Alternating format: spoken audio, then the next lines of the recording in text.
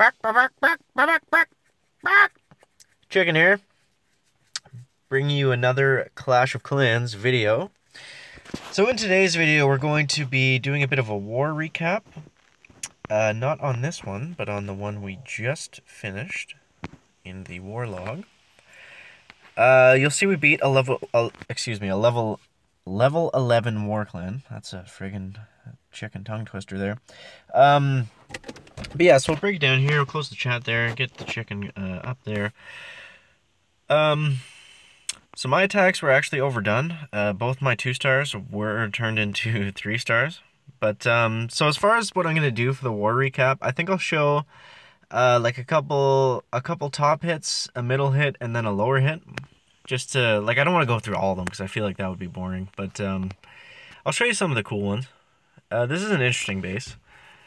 Most of the bases that we see now, especially up at the top, they're kind of like, for lack of a better term, they're like moat bases where it's like super spread out, like circle bases, and then in the town halls, like in the very center, it's usually alone. But this one, I've never actually seen this base before, but we'll see how it works. He's using the bowler healer composition, which is like, if you guys do high-level clan wars, it's like either bowler healer or miner healer right now, basically. And then like a lot of Valkyrie attacks too get thrown in the mix. So we got Toby here going in on what's this guy's name? Osama. And yeah, doing work with the bowlers. You'll see he opened up the middle there with the quakes, and just kind of he was able to do a lot of damage with the bowlers. I don't think does he even use these poison spells? No, he does not. He does not. But yeah, that's pretty bread and butter 2-star as far as the top bases go. We'll show this one. We don't typically see a ton of 3-stars at Town Hall 11, but they do happen for sure.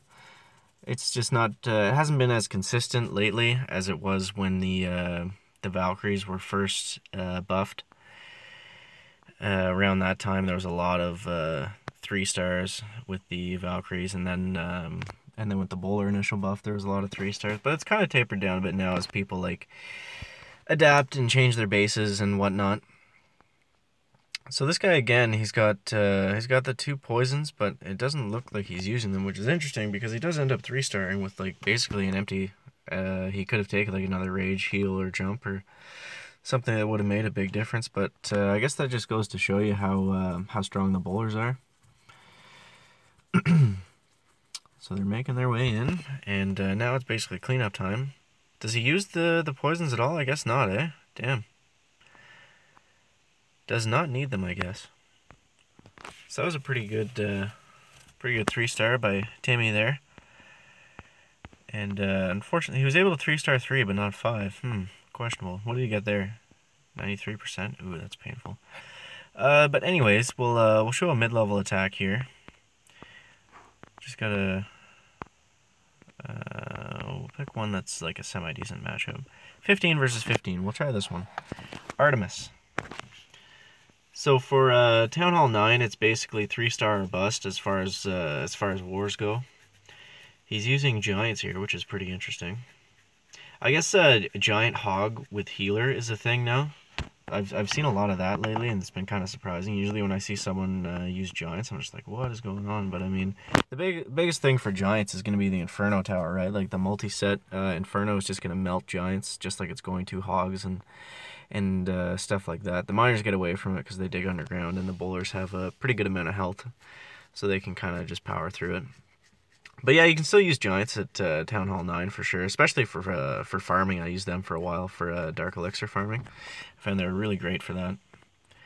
So he's got some bowlers in the CC. The hogs are doing work, and again, lots of spell space left over. So that's like every attack now we've seen has had like a decent amount of spell space. We'll see this one if it's going to be interesting or not. Yeah, Town Hall 7. Doesn't really matter what you do here. I mean, this guy is a Town Hall 8, I believe, that's attacking him. He's got level 4 hogs, so I think that's 8. I might be wrong. But I mean, just throw them down, they do work. Simple as that. Bang bang. No point in watching the rest of that. I did want to go over, well, I guess just to touch on the war. That put us at 194 wars won, so 6 away from 200, which is going to be pretty cool. I haven't checked the war page in a while, so I'm not sure where we actually sit in terms of the top war clans, like if we're getting close or if we're like way off. The last time I was in a top war clan, I guess before I get into this, I should show something.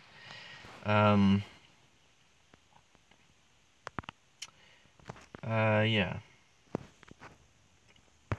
Last time I was in a top war clan, I was just gonna show some elixir farming raids that I've been doing lately. Yeah, we were sitting at like under 250 wins, like 220 I think, and that was almost a year ago now, honestly. So I'm sure it's getting up there as far as the top clans, like the leaderboard stuff like that. But yeah, so my elixir farming, this is how this has been going. It's been going really well, actually. I've been using Valkyries and bowlers, and I just bring a few, like usually 4 quakes and a couple haste, and that's been like enough to get the job done. Like on, like not maxed out 10 out of 10 bases, I guess, with like clan castle and everything, but like reasonably high level town hall 10s and like some town hall 11s depending on how they're spaced. You'll see the archer does eventually pick off that elixir storage for me. But yeah, that's 400k elixir of pure chicken profit. We'll show another one here. I think I had a really good one. Yeah, these two were back to back a couple days ago, and that was like instant like 1 million elixir within like 2 hours of playing. Like, it's pretty ridiculous. The only thing though is like obviously I'm gonna burn through a ton of dark elixir, so I have to I need to be making like 3k to stay balanced. But what I'll do is I'll do like maybe 5 of these attacks a day, and then I'll end the day off doing it's like Lunian or Giant, whatever, like old dark elixir raids that I would do. Obviously, you can use barbarians and archers, barching, and that's still a thing for farming. But I don't know, I was never really a fan of it. It just seems like super boring to me, and I hate just like searching around for dead bases. So I'd rather cook like a full-sized army and like actually take the base down. It's just more fun. Plus, you get the star loot, which is nice. I got pretty full treasury at the moment, so I'm not sure what I'm going to do with that because I got a lot of elixir. I'm probably going to have to switch over to dark elixir farm because this guy's not going to be ready for a while. So there's no point in maxing out my elixir, and just having it sit there. But that's going to wrap it up for the Clash Clans video today, guys. We are 9 stars away from 600, so that's going to be the next goal. And yeah, let me know what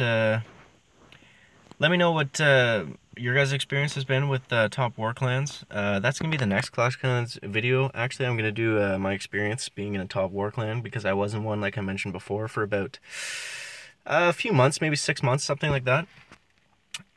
So yeah, let me know in the comments your experience with your clans, how your guys' war doing, what your best win streak is, how many wars won you're at, and yeah, that's gonna wrap it up for this one, guys. We'll see you in the next one. Chicken out.